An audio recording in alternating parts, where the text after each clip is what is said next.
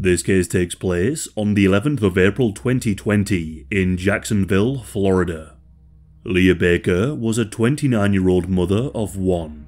Leah seemed to have no problems when she was growing up. She was a good student throughout the majority of her school years with no signs of any serious mental health issues. It wasn't until she became a senior in high school that her family noticed that something was wrong. She dropped out of high school, and in the years following, she was in and out of multiple mental health facilities, and was diagnosed with paranoid schizophrenia and PTSD. Due to her mental health issues, it was decided that for Leah's safety and for the safety of others, she should be put into a safe house, where she could be monitored closely and where help would be more readily available. She also lost custody of her daughter.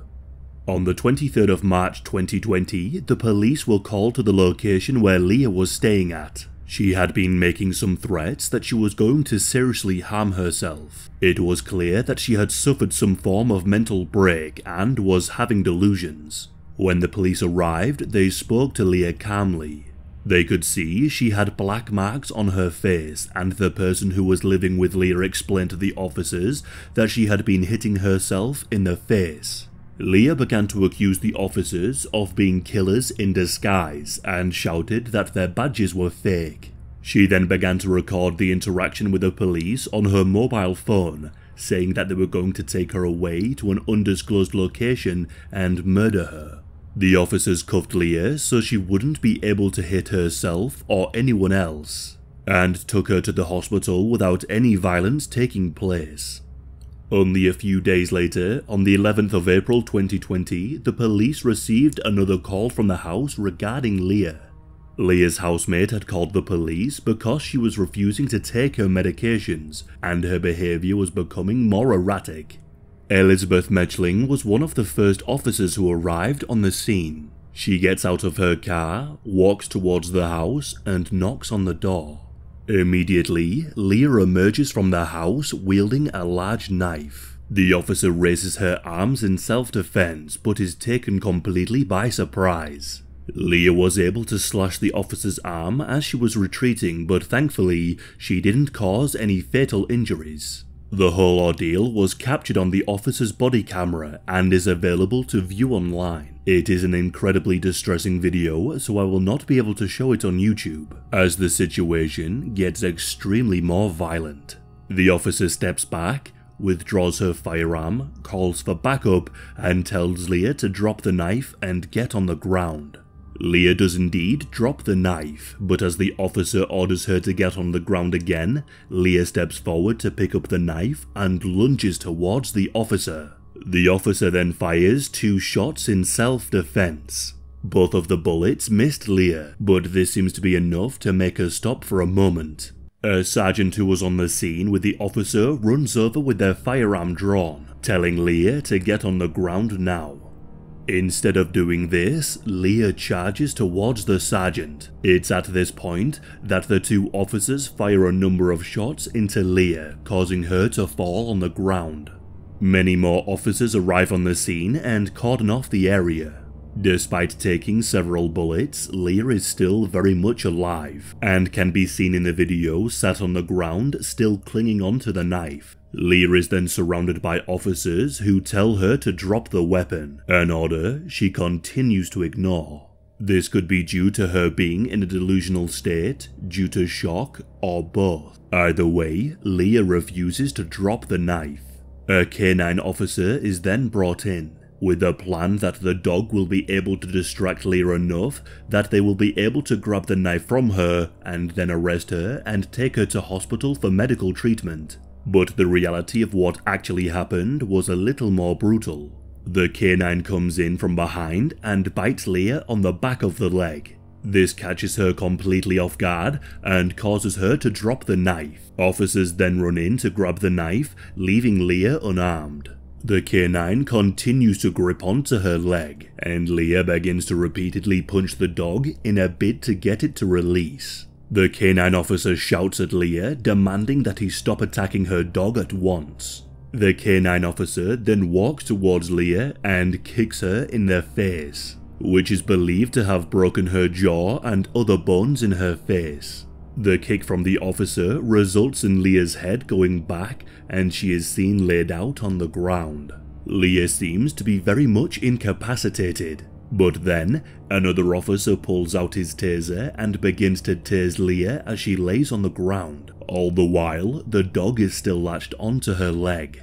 An officer then shouts, "She has guts coming out of her stomach. Everyone be careful." Even though Leah is laid out on the road and seems to be incapable of fighting back, the canine officer allows his dog to viciously bite and drag Leah into the middle of the road. At this point, she has been shot numerous times, been set on by a dog, kicked in the face, and tased.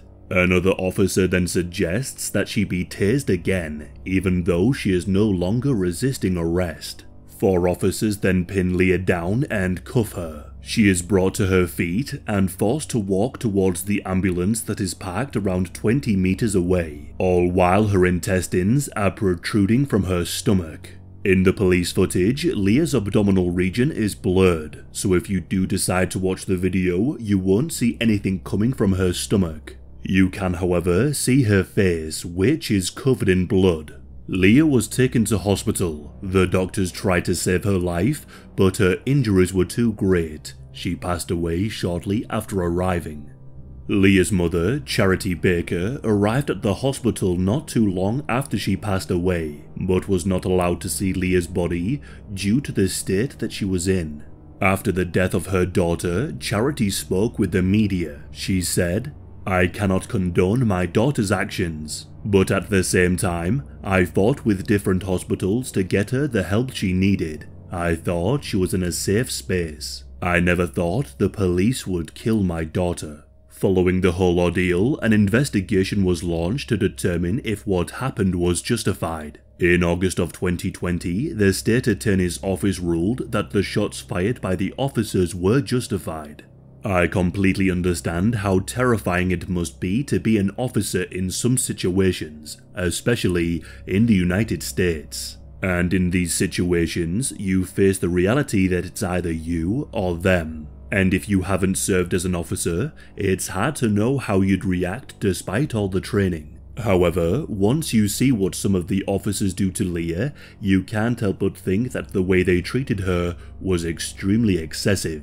Leah's mother Charity has criticized how the police handled the situation. The house in which Leah was living was known to house those with mental health issues, and the police had been called multiple times to that address due to Leah's behavior. The officer who was sliced with a knife was not notified that the house she was going to was home to someone with mental health issues and delusions.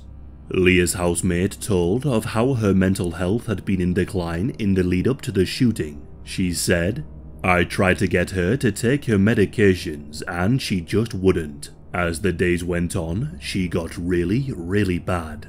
Leah's mother is hoping that the police change their tactics when dealing with people with mental health issues. She now advocates for proper communication within the police so they know exactly who they will be dealing with upon arriving at the location. She has also suggested that officers are accompanied with counselors in these kinds of situations, as she believes this will reduce further incidents occurring. She also hopes that police adopt a piece of tech called a bolt wrap instead of using a gun. The bolt wrap is a handheld device that deploys a Kevlar cord with grappling hooks, which zip around a suspect's legs and arms. This case is an incredibly divisive one online. Some people believe the police had every right to do what they did, whilst others advocate for officers to use non-lethal weapons. Whichever way you look at it, there's no denying that this case highlights a better need for mental health facilities. And tragically, on October the 23rd, 2020, Leah's brother Jared took his own life. The two were incredibly close, and he struggled to deal with the loss of Leah.